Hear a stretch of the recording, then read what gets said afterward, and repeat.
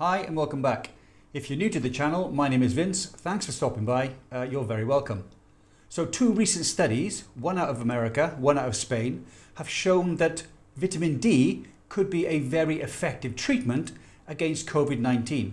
Now there are links to the studies and articles that I used to compile this presentation in the description below, so please feel free to look at those.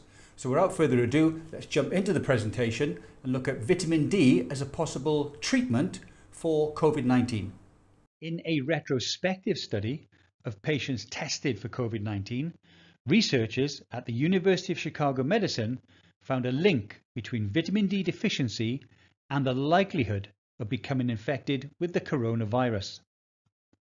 The team from the University of Chicago identified a clear connection between vitamin D deficiency and an increased risk of contracting COVID-19. David Meltzer, Chief of Hospital Medicine and lead author of the study, said, "Vitamin D is important to the function of the immune system, and vitamin D supplements have previously been shown to lower the risk of viral respiratory tract infections. Our statistical analysis suggests this may be true for the COVID-19 infection." Now, the research team looked at 489 patients at the U Chicago Medicine whose vitamin D level had been measured within a year of them testing positive for the COVID-19 virus. Patients who had vitamin D deficiency, which is defined as less than 20 nanograms per milliliter of blood, and had not been treated, were almost twice as likely to test positive for the COVID-19 virus compared to those patients who did have sufficient levels of vitamin D. So according to the Turkish publication The Daily Sabah, the link that researchers found may explain the unusually high rates of COVID-19 with some ethnic minority groups. The University of Chicago study was published in the Journal of the American Medical Association, the JAMA, while another study conducted in Cordoba in Spain was published by the National Institutes of Health. The study in the JAMA looked at patients who were already being monitored for vitamin D deficiencies. Those that were deficient in vitamin D were twice as likely to get the coronavirus. This may explain why minorities such as African Americans and Latinos, whose deficiency rates are found to be between 70 and 80% respectively, contract the virus at a disproportionately higher rate. This means that simply taking vitamin D supplements may be enough to prevent many from contracting the virus. So now let's look at the study that took place in Spain. Well, the Spanish study is even more significant as it tracks two groups in a randomized double-blind test at the National Institutes of Health. Both groups had tested positive for COVID-19 and had already been admitted to the hospital to receive the best care available. The control group was not given any extra vitamin D supplements.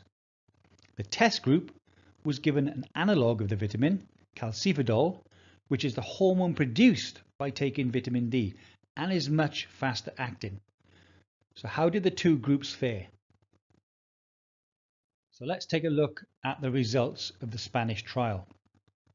Well, the test group who took vitamin D were admitted to intensive care at a rate of 2% of all patients in the group, whereas the control group who didn't take the vitamin D analog were admitted to intensive care at an increased rate of 50%.